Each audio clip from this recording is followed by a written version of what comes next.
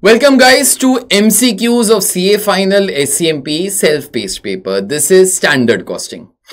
Now these MCQs are to be solved if your chapter is completely over. I'm trying to explain the logic in depth of each and every variant. So let's do this MCQ. Variances which arise due to inefficiency of the cost center. Cost center means department or responsibility center. Who is responsible to control the cost is. What are the four options?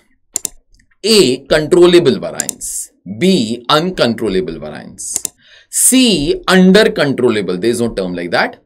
Then D. Planning variance. Now think of the answer yourself.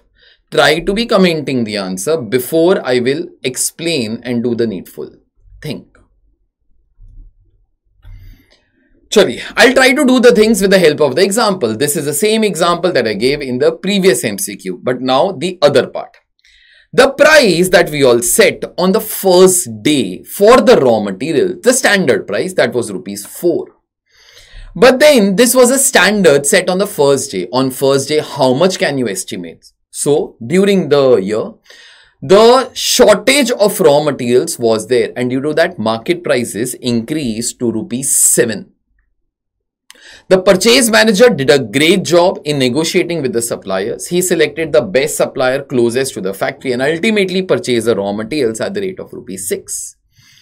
If it was still your CA inter and you were told compute material price variance per unit, okay, then in that case you will ignore anything that changed during the year because you were always interested in the standards on the first day. So therefore you would have completely ignored this data. If you would have completely ignored this data, you would have thought like this, sir, standard was ₹4. We should have purchased material at ₹4. We purchased in reality at ₹6. So therefore, sir, variance in this case was too adverse. But this is not correct. In fact, that is a drawback of standard costing, that we ignore the changes during the year. Let's consider those changes. Try to be thinking that from ₹4, in any case, the prices had increased to 7. This is due to market movements. These are not due to the purchase manager. This is uncontrollable part, also called as planning variance. So therefore, 4 it increased to 7. Okay, so 3 adverse was because of the market changes. These are uncontrollable variances. But try to be thinking, in reality, how did the purchase manager perform? He should have purchased at 4? No, he should have purchased at what rate? Yeah, 7. He actually purchased at what rate? 6. In fact, he is responsible for saving ₹1 for the company. So therefore, this guy's variance will be 1 favorable. This variance, often called as controllable variance. A purchase manager should only be charged for this variance as such.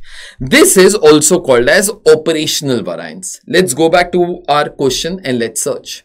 So variances which arise due to inefficiency, it could be efficiency also, to be honest, of the cost center is, obviously these are controllable variances, also can be called as operational variances, but that operational word is not there. So answer should be A, controllable variances.